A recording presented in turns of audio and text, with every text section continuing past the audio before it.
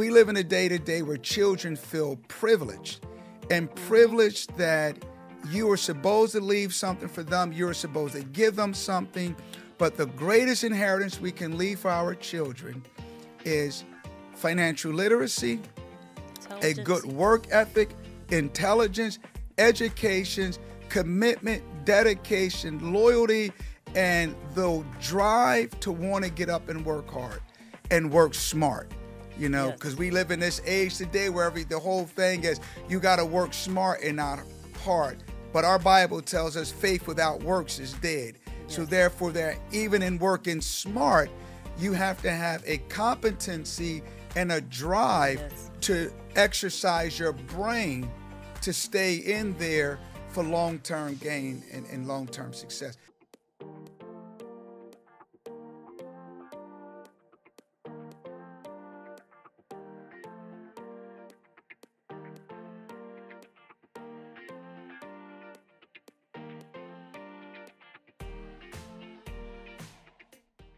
Greetings, families, friends, and well-wishers. Welcome back to Conversations Beyond the Pulpit, the podcast where we delve into the depths of human experiences through the lens of faith. As always, I'm your host, Bishop Joseph Roberts Jr., joined by my wonderful and beautiful co-host, Pastor-elect Lady Michelle Roberts.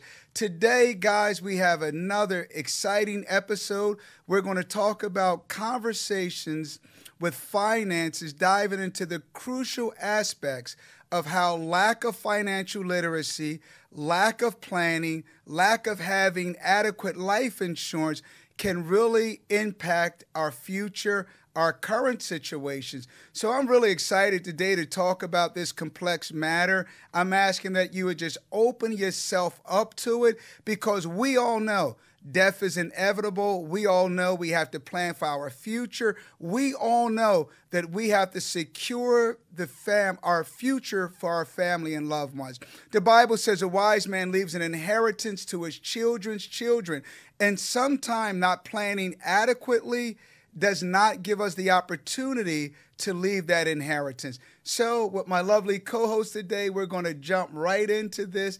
I'm excited about it. Some of the things we live for. And people always say to me, dear, we just couldn't afford to have life insurance. I'm going to double down and say we cannot afford not to have life insurance. So with that being said, to my lovely co-host. So this may not be the glamorous of most subjects, but it's absolutely vital to your well-being, your security of your family. And as Christians, we believe that it's our responsibility to be a good steward of our resources, not only wise, but also as a reflection of our faith. Life insurance also isn't just about death. With the right life insurance policy, it can also help you through your life, through hard situations. So life insurance it's more than just about death, but it is important to have to cover your family in the case of death. With all that being said, let's jump right into it today, guys, if you don't mind. So let's talk about the importance of financial literacy. And I'm going to deal with us as a African-American culture of people. I like to say a black people in America. Coming from an urban society, growing up in Camden, New Jersey, we were not taught financial literacy in school. We didn't have teachers that took the time to explain to us what a 401k was, the difference between whole life insurance, term life insurance. We didn't learn how to balance a checkbook in school. For us, we were fortunate enough to have parents that had some financial literacy and competency in it. So growing up, I remember working for my dad, my first employer, at 5 years old. He would take us to what was called People's Bank. And I always loved the name of that bank, People's Bank, because it was where people would come in. And back then, you had your bank book, and you deposited your $10. They stamped it in there, and you took away, and you could see the tangible, not like today where everything's online. And so we began to learn financial literacy through our parents, them being business owners, having a ledger, looking at balance sheets. But then, what was always talked about in our house was life insurance. Did we have enough life insurance? My mother worked at one point and then she was disabled. So it was at the forefront of my dad's mind. If I lost my job, if the business went under, was there enough life insurance, or if he died, to cover the family to be able to sustain these different things? So with that being said, understanding just the terminology is a good part of financial literacy. Understanding, what risk management is, risk tolerance is, because a lot of times we get into marriages and we have two different palettes or appetites concerning spending and money. So I say that for a reason because, most of the time people just look at money as being wealthy. But there's other things, people have assets, real estate, they have 401k plans, they have CDs, they have, revolving investment programs. So looking at that, and I might be going in a little bit too deep too early, but this is just part of financial literacy, understanding what it means and what it is. So the one thing I'm going to touch on, being a student athlete, first thing I was exposed to, first was people's banking. Mm-hmm. Second thing I was exposed to was life insurance. Coming into high school, 14, 15, start being scouted by professional coaches and boxing promoters. And Mr. Roger, who was my dad's insurance man, said, well, if you're going to look at sports, and especially at combat sports, we need to make sure you have the right insurance plans. So my parents had insurance on me. So Mr. Rogers set me down at 14 years old and talked to me about term life insurance and whole life insurance. And at that age, being young, you would probably think a term life insurance would be better for me because it was a lot cheaper. And term life is for the term that you sign up for the insurance. So you could do a 10-year term life insurance, 20 years. I was young, so 40 years is what he showed to me. I wound up going with a whole life insurance plan. Being young, understanding I had a job at 14 already, I could afford to pay the $40 a month premium. But when I looked at the whole life insurance, and I'm not telling you one is better than the other, because you have to do what's best for you and your family. But when I looked at the whole life insurance policy, and it was with Prudential had some good investment strategies. But knowing the relationship my dad had with his insurance broker, who was now becoming my broker, they met every Monday. And they would sit there every Monday, talk about my dad's finances, his estate planning, but they took it one step further. At the end of the month, they would look at the dividends and how the investment was going. And so every month, my dad would have an opportunity to change his investment strategy. So for me, I was learning financial literacy at a young age. And to this day, I still have that whole life insurance policy. I still manage it that way. My wife and I look at it monthly. We look at the ebb and flows of the investments, the volatility of diversifying stocks from one to the other, and looking at that whole life insurance as an investment portfolio in addition to other things. And making sure the mix is right. So it's a whole life insurance, making sure that we have some stock in tech, making sure we have some in mutual funds. And these are languages that we have to learn in our urban culture, in our Black America society. And we have to teach it to our kids at a young age.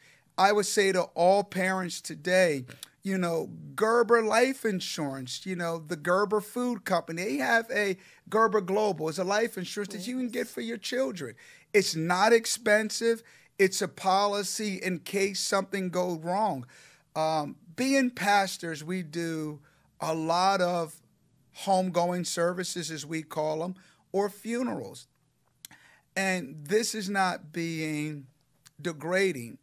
But it breaks my heart when we have families of all different ethnicities. They come in, and whether it's a congregant or somebody wanting to use the church or asking us, would we do their loved one's funeral service? And we have to push the date back because they have to raise the money for the homegoing service. And one of the things I will say about life insurance is securing your family from that financial strain in the case of an untimely death. But then, with whole life insurance, there is a wellness side to that as well. So when you have parents that need to go into long-term care, there is a line item there that you can use that money to help extend and provide better daycare and help with the facilities. So again, I'm not telling you whole is better than term life insurance. It's all about your budget, but you need to have some type of life insurance as you plan for the security of your family and your future. So that has to be part of your financial plan. Yes. Dear. And as you can see, the bishop, that's a topic he really loves to talk about, but it's a topic that's necessary to talk about. Unlike him, I did have, being young, I had a mother that was into accounting, and she was a teacher.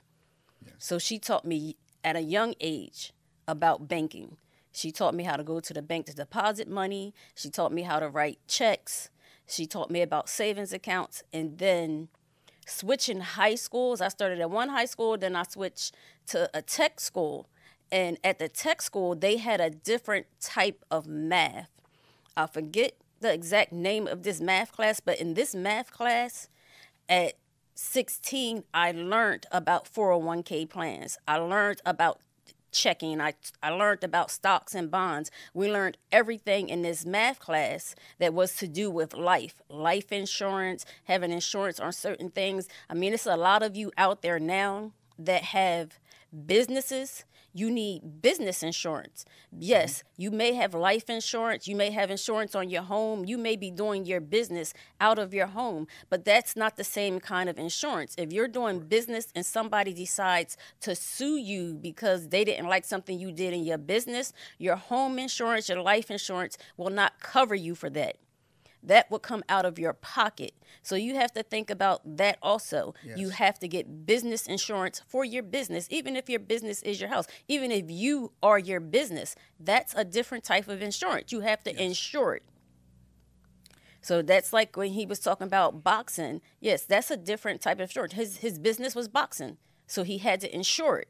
Yes. Because that was totally something different. And not only is there whole life and term life, there's accidental insurance that you can get. And that's if, you're somebody that's traveling on the time, you're on the road, and something happens accidentally, that will cover that. It will cover it. It's so many. And yes, he talked about Gerber life insurance. I've had Gerber life insurance on my children since they were born. Yes. I still have those policies on them. Most of them are married. They have wives, but I don't care. I still have that policy. They have children. That policy can help their children, God forbid, if anything ever happened to them. I keep it because it's my safety net in case something's happened to them and they say, Mom or Dad, well, we haven't been paying our insurance. It slipped our mind or something like that. But my kids know I harp on them. I talk to them about that. I'd be like, you got life insurance? They'd be like, yeah, Mom. Yeah. That's exactly how they say it to me. Your life insurance good? Yeah, Mom. And they look at me like, I really don't want to talk about this right now, but we're going to talk about it. It's important. Because it's important. Because if you got a wife, you don't want to burden your wife with your expenses or whatever that's left after you pass, or God forbid you get sick and get bedridden. It's so you don't become a burden, and you don't have to do. Okay, you can't afford a $50,000 policy. You should be able to afford $10,000 policy. Yes. Mm-hmm. You should. You just should have something to take that burden away at all times. And so I can't. My mother taught me the need to have life insurance. Stocks and bonds. Stocks and bonds. She still got stocks and bonds for us that she still got. And she always let me know, don't worry, I still got your stocks and bonds. They put up. I say, okay, Mom. Like my kids say okay to me. I say it to my mom. But it's funny, but it's not funny. It's a serious thing. It will help. I mean, at one point we had a hard time. We talked about that in a different podcast where we was both out of work. So yes, we had to borrow money from our life insurance policy. And yes, low interest rate on repayment. Low interest rate, cheaper than taking a loan from the bank. Sure enough is. We were able to pay it back. And it goes right back into your insurance. And if you can't afford to pay it back, when you pass, they will deduct it from your insurance. Just know that. But still, it's there for a purpose and it's there for a need. It helps your family. No matter what. If you have a loved one, your mother, you know she can't afford to get life insurance, get a small policy on them. Get a small policy on them. Cover them because they need it. I mean, they may say, who is this person you getting it for? And you can say, it's for my mom. Yes. It's for my aunt. You are allowed to insure them if they have no insurance. But it's important. It's needed, especially in our Black culture. Like he said, it's many people where people have passed and they don't, of all ethnicities, but a lot of our Black people don't get insurance. You need life insurance. You think that's only a rich people thing. It's not a rich people thing. It's a wise Technically, people thing. it's a wise people thing. So you need insurance. We can't express that. I'm going to shift our focus. Amen. We got our preface out. You can feel our passion. Hear us in our plight to implore everyone to have insurance. But let's shift our focus into planning for the future. There are some very practical steps in planning for your future. And it's the first thing I tell people when planning for your future, assess where you're at today. And assessing where you're at today is, again, we look at being rich by having green $1 bills.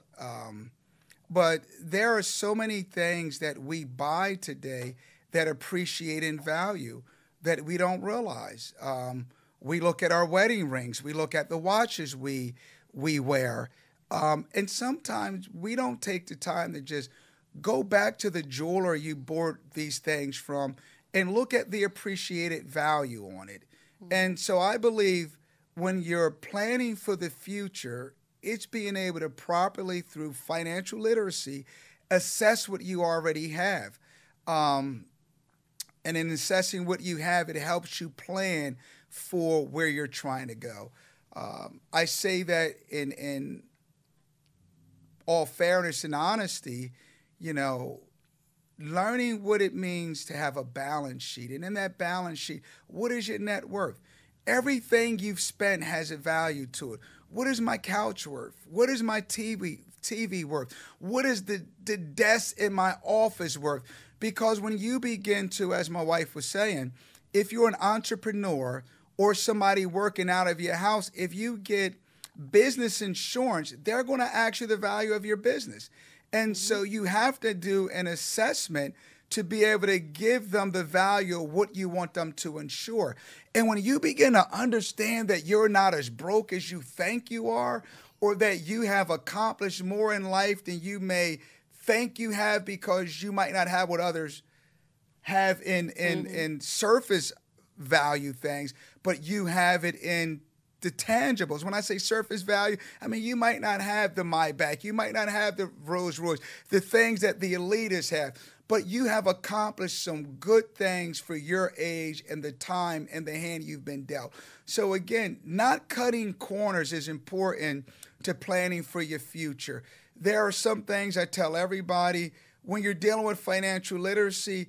If you have not been trained, if you don't come from a family that taught it to you, invest in yourself. Get yourself with a network of people or in some type of focus group that can teach you the difference between a mutual fund, a stock, that can teach you between the Fortune 100, the Fortune 500, that can teach you what type of investor you are or what type of planner you are. And And I find in marriages where we have complications is we don't understand each other's tolerance sometimes. You ever see where, the wife is very frugal and she thinks about every dollar, and then the man, takes on the notion, I want that new car. I want this. I want that. And the wife is like, okay, reel it in. We got grocery bills. We got this. We have that. But a lot of times, and then I've seen reverse. Mm-hmm. I've seen where, the wife wants to go to Saks Fifth Avenue. She wants Chanel. She wants Louis Vuitton. And the husband is like, hold on. You know what? There's a 7.5 interest rate on this 6-month CD, certificate of deposit. Let's go get that because we're going to get a bump versus just having the money in the savings account. So I say that because understanding, your spouse, your risk tolerance, it makes you able to manage your assets a little bit better. Because at the end of the day, when you have assets and you're a business owner, you're planning for the future, at some point we have to leverage those assets and make it into liquidity. So if you want to grow, you need capital to grow. So if you have business insurance and if you did the right net worth sheet and you have assessed what your borrowing power is, and the greater your borrowing power is, the more attractive you are to banks. And so you can say, this is what I got. This is what I'm starting with. I'm planning to grow my business now. So I'll make this real small. You got a hair company and you're specialized. Again, I'm talking to my ethnicity today. Glory to God. So some of you all who are on here might not comprehend what I'm going ready to say. You have a hair business. And you understand that people have went from the horse weave to the natural hair weave. That's a little greater expenditure on your line, but that's what's popular. That's what's in. And so now you need another level of inventory. Look at your clientele base and say, okay, here's the people I currently have in my Rolodex that are customers that can afford me going to the next level. Now, look at your assets. You go to your bank, you take them your balance sheet of your business, and you get a loan. Just because you can get a revolving line of credit, and that's what you want, because then you only have an interest on what you take out. You don't want to just go get a $100,000 loan to buy inventory when you don't have enough customers to meet the inventory supply that you have in. So I'm saying all of that because this is all a part about planning for our future. How are we going to get there? And by what motive do we have outside of our job? Because we all know you get a yearly review at your job. And at some point, your job is going to what we call red circle you. You're going to cap out for this level. And in order for you to get to the next level, you have to get a promotion. So if you're going to augment your income and plan for a better life for your family, then it comes from entrepreneurship. And in that entrepreneurship, it's a lot of strategic planning. It's understanding financial literacy. And I'm hitting you at a 50,000 mile above sea level approach here, throwing a lot of stuff at you. But my goal today is to give you terminology. And when we come back on the next podcast, take the time to break down what the language means, what it represents, and how it's going to help you build. So with all that being said, dear. And not only that, he said that get with somebody. You may be thinking someone you know, but your local bank, the bank that you bank with, the bank that you got your money in, that's in there every day, they have someone sitting at a desk just waiting for you to come and learn all of this stuff. You don't have to pay for it. It's there in your local bank.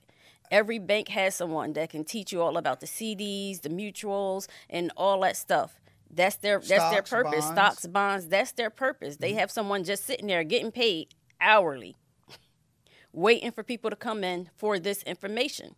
And the key is they grow their bankability by growing your net worth. Yes. So they strategically look for people entrepreneurs that they can give money to help grow. And it's we all just taking the time to have those meetings. I'm going a little bit further. So the Bible says a wise man leaves an inheritance to his children's children. My wife talked about ensuring our children. But one of the strategic goals is being transparent, with your children as well. Because we said this in the last podcast, the aim and goal is that each generation does better. Yes. And so I'll talk about me personally, being a single parent, needing to jettison college, get a second job, grew up in the culture where men take care of their children and provide the best life. But I've been fortunate enough to have some financial literacy and work for companies that had really good tutorial programs, mentorship programs, allowed us to take college courses and different things. And now I look at my children who have master's degrees and really understand the market, revolving investment accounts. And so I take what I have, rely on their intellectual prowess and say, how can we be better? But I have to be vulnerable enough to share with them what I don't have and what I don't know. And so parents, I'll say to you, planning for your future with your children, it is nothing like sitting them in a room and saying, this is where mommy and daddy is at today. But we will not always be here. And walk your children through those doors. Take them to the bank with you sometime when you're learning financial literacy and how you are going to do better as a family. Being transparent with your children that they don't make the same mistakes. We openly say it. My wife's first business was a flower shop. We did well. She's a great floral culturist, phenomenal. And so we had to sell our flower shop. We came out of it. We had a very small profit, but other things suffered in our life. She talked about us both being unemployed. And it was okay because we learned a wisdom from that, how to reinvest, how to look at our strategies. And I'll tell you the truth, we came to this conclusion.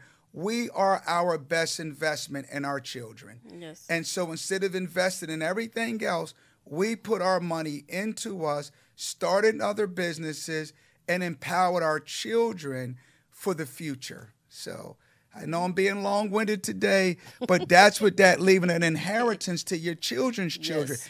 It's not about making them spoiled. It's about making them accountable and resourceful.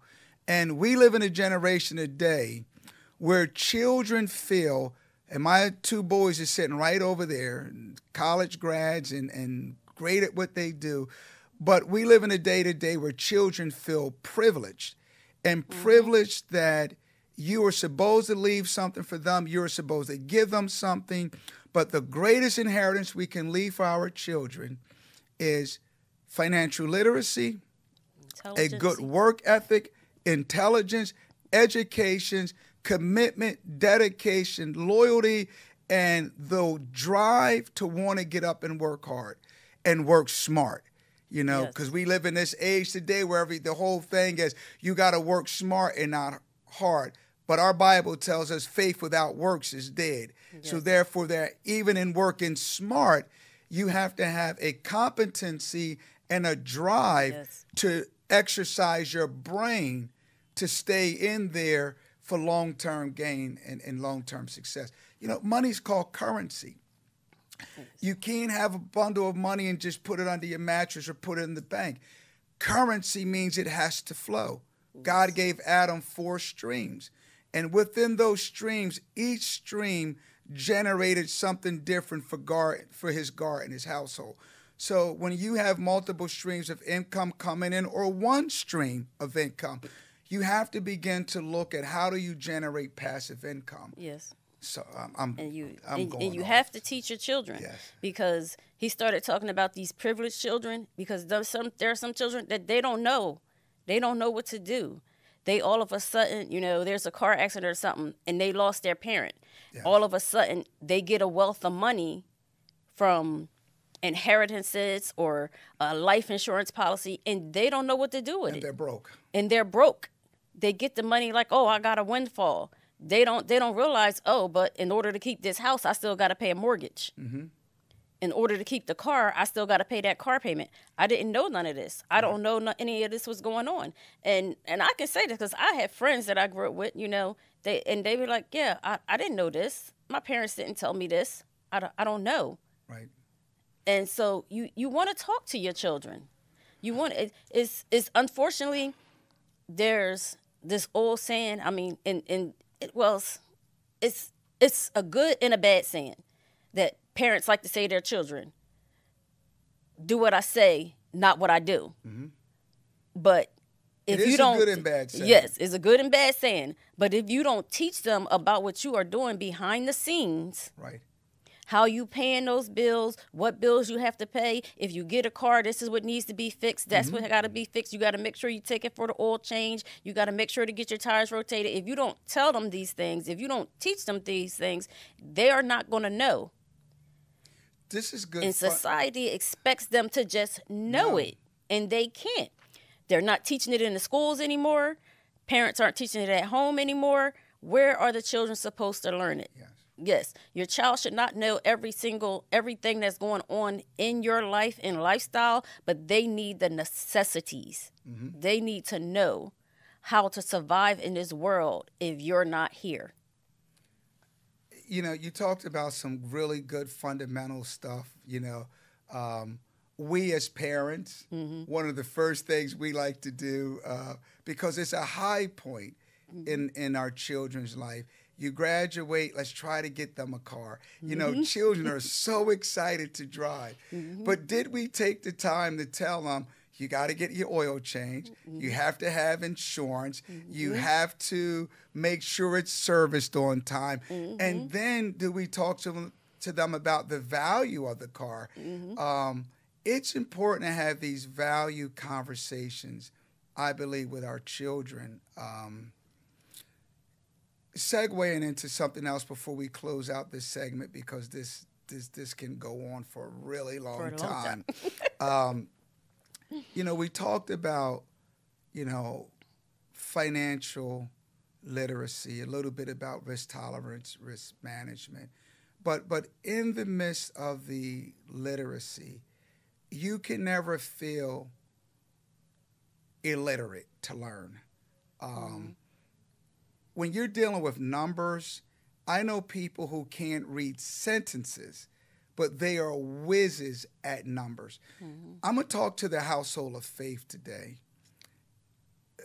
because we are a people that are believing God for exceeding abundantly above all we could ask or think. Mm-hmm. So God blesses our prayer, and he begins to take us into overflow. What I love about God, he's omniscient. Mm-hmm. So let me back up and park this for a minute. He's never going to give us more than what we can handle. And if he does, by grace, and if we don't maximize what he's given us, we'll be just like the parable with the talent, and we know that's a kingdom parable, but he will take from you and give to somebody else. Mm-hmm. So always understanding when we are under the control and the auspices of God, that we're believing exceedingly and abundantly above all we could ask or think, that means your planning for your future has always have to exhaust what you need into the next generation.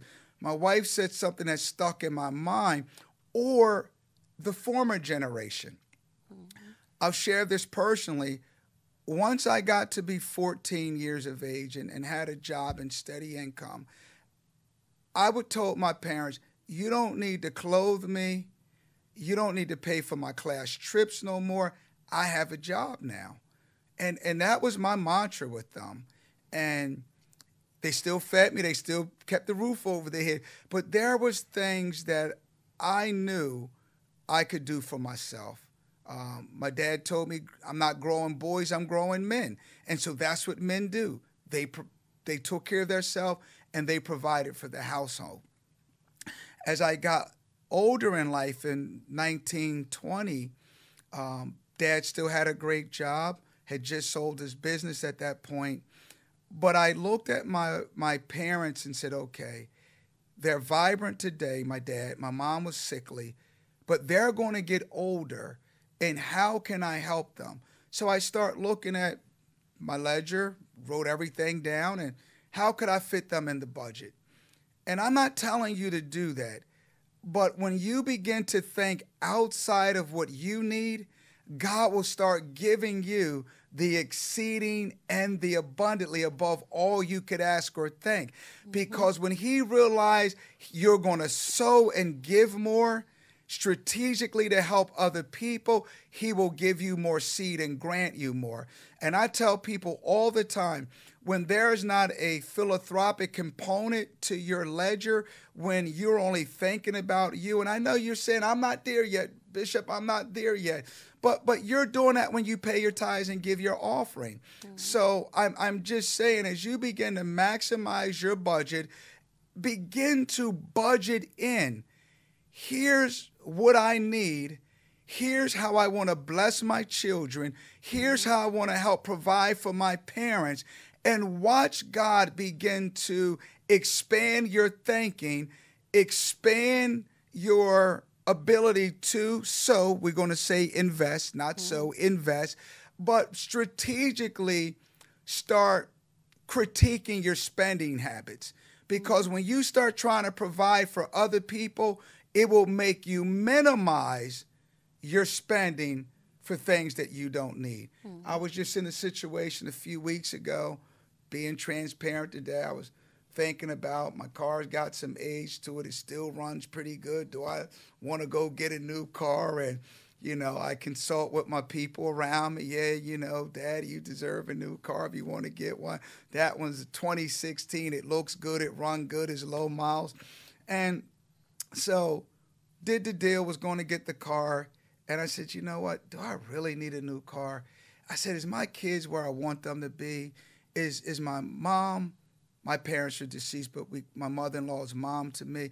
Is there somebody I can help a little bit more? Or is there something I could invest a little bit better? Not that I have a whole lot. People think I got a lot. I'm rich in mercy. I'm rich in grace. But I'm a good steward over what I have. I tell you, I try to get Amen. 2 cents out of every penny if I can. Glory to God. But I share that with you. You will learn, and God will begin to speak to you, and you will make changes in your spending patterns and begin to look for sources to generate income to help you get where you're going. Dear, closing remarks? No, I'm good. You good? Yep. So I want to thank everybody for tuning in today. I can tell you we were on topic, off topic, and all over the topic because these are things that I just love. And we're real people, so we're not sharing with you from the lens of this is what we read in the book, this is what we learned in school. We're giving you true life, practical and tactical experience. This is what we've been through. This is what we do every day today in navigating our finances. We've been there. The old saying, robbing Peter to pay Paul.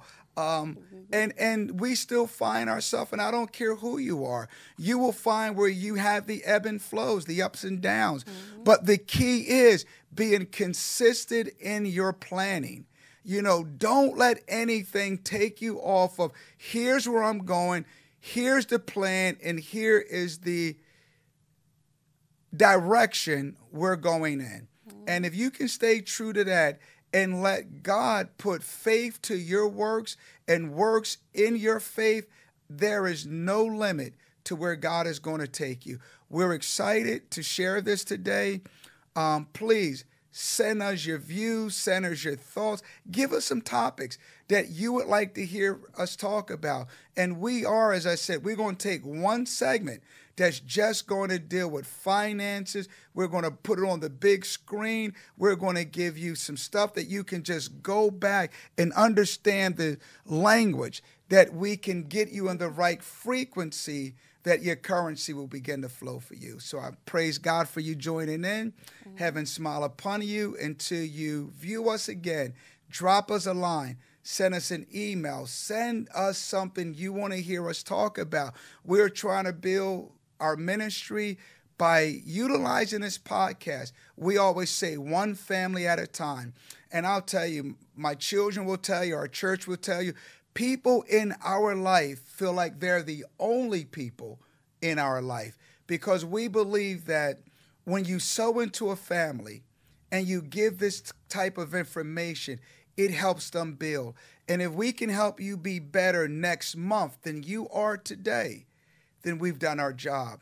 We have sowed a good seed. We've been servants to humanity. And that is our goal today, is to be servants and give people everything that the Lord has given to us. We have a couple guests coming on in our next series of podcasts that'll be coming up. We have financial planners coming on. We have a dear brother who I love, Minister Alton Walker, who's going to come on and talk to you about the intricacies of insurance. For all of our business owners, I'm going to leave you with this note. If you don't have Key Man Insurance on your business today, if you are the CEO, if you are the one who have started the company, I don't care how big or how small it is.